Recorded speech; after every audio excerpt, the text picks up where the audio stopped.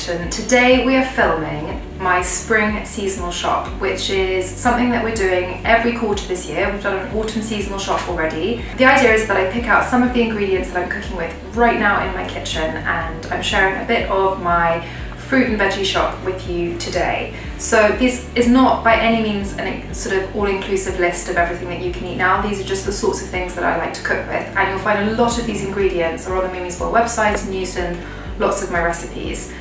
Spring, interestingly, is a bit of a lonely month for fruit and vegetables in some ways. March, I think, there aren't a massive array of ingredients to choose from if you compare this to the autumn shop, and certainly in terms of fruit there isn't much to choose from, but there is lots of delicious green vegetables. It's almost as if Mother Nature has responded to the austerity of winter and brought us all these nutrient-dense, iron-rich vegetables to get us through until late spring start. So this is a sort of early spring selection. My children wouldn't necessarily eat things like lettuce very regularly, but it's just to give you some ideas of things that you could include in your family cooking, and this lettuce was so amazing in the shop I had to include it. So I've got a whole mixture of things, and I will show you what's in my shopping bag.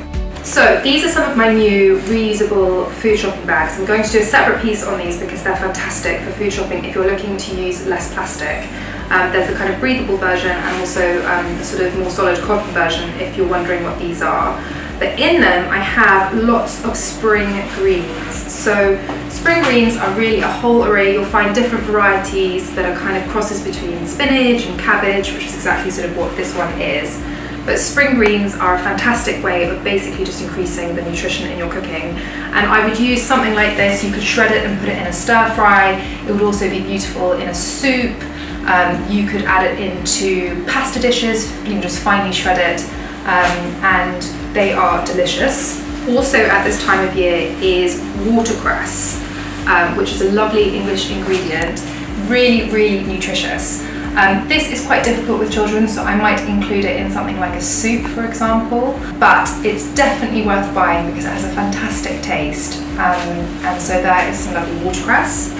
The other thing that is delicious at this time of year is herbs. So we're beginning to get all of the fresh herbs, and in winter herbs can get really expensive, and I don't often cook with what I call fresh spring herbs during that time of year. So you'll find lovely parsley, dill. I've got some lovely mint here, really good for parents who need lovely tea, keep them going during the day. Dill, tarragon. This is all a way of adding flavour into your cooking. And I think also when you're cooking for small children, you're trying to, well, if they're under 1, you don't use salt, and if they are over 1, trying to cook with less salt. And herbs and citrus are a really great way of adding flavour without adding in salt to a lot of your cooking. So fresh herbs are really worth cooking with more. What I would say is you can find that you are left with sort of leftovers of things like fresh herbs, and they are an expensive ingredient. So sometimes what I do is I will finely chop them and then freeze them, maybe covered in a little bit of olive oil, and then I can throw them into my cooking and try not to waste them. So I have more spring greens. This is a really lovely little cabbage. We've just done a recipe on the Mimi's Bowl website with a lovely bubble and squeak, which is coming for spring, and these spring greens would be amazing in that. So you're just using lovely new potatoes that are crushed, mixing in the spring greens, and then frying them into potato cakes and warming them through in the oven. And my children love eating this that way. Also got spring onions, which are just the most versatile ingredient.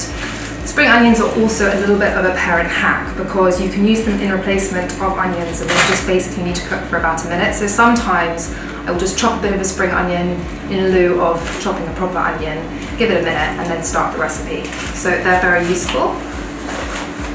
Asparagus. So asparagus is really the sort of queen of the spring vegetables, and if you love asparagus, you'll be getting excited that it's nearly asparagus season. My children do really like asparagus, and I've tried to share my excitement about asparagus with them.